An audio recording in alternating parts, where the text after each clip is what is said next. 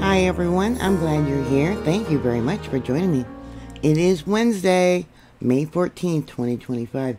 We had two X-flares, one yesterday and one early this morning. They rocked the sun. The first one was at 15:25 Universal Time, or 10 a.m. Central Daylight Time. It came from sunspot region AR 4086 as it began to rotate out of the view in the west.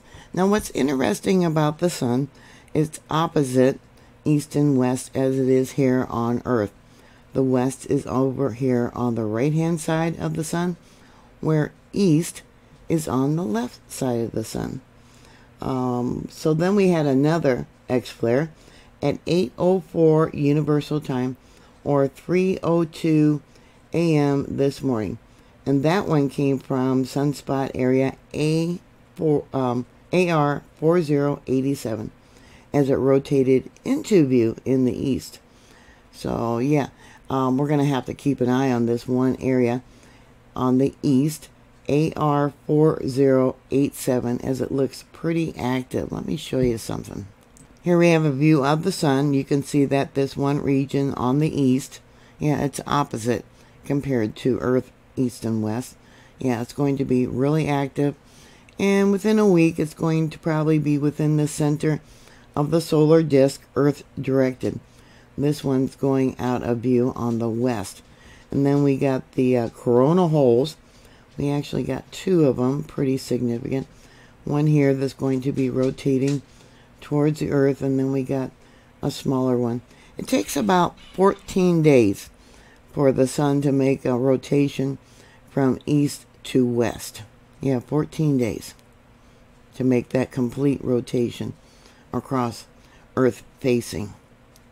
So here's the first X-flare, X1.1, more coffee. Thank you to those of you that bought me coffee, by the way. Thank you. Yeah, the dogs woke me up at 6 o'clock this morning, wanting out. And then we got the second one, which they are now saying was an X2.7. And then we got an M class, an M5.2, and then another one, which was almost an X. That one was M7.74.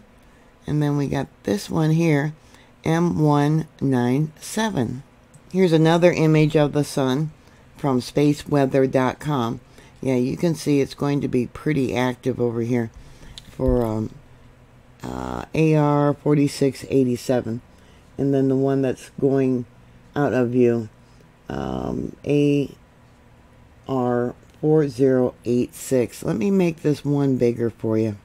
Luckily, neither of these X-class solar flares were Earth-directed, so there's no threat to radio communication or people in planes or power outages. But as this sunspot region comes around, yeah, you have to be prepared. You just don't know. We could have another X-class flare that will be Earth-directed, and they do affect people's health. A lot of people don't realize how there's more people admitted to emergency rooms during an incident of solar flares. Yeah, more agitation, more road rage. Yeah, it affects their moods. It affects your blood pressure. Yeah, all kinds of stuff. Yeah, hard to believe and sad to say, it also affects pregnant women. Lots of time they go into early labor during solar activity. But it's just a matter of time before we have an event where we do have power outages and it affects our communications. Hope people are prepared. You have some sort of form of backup for communication or power.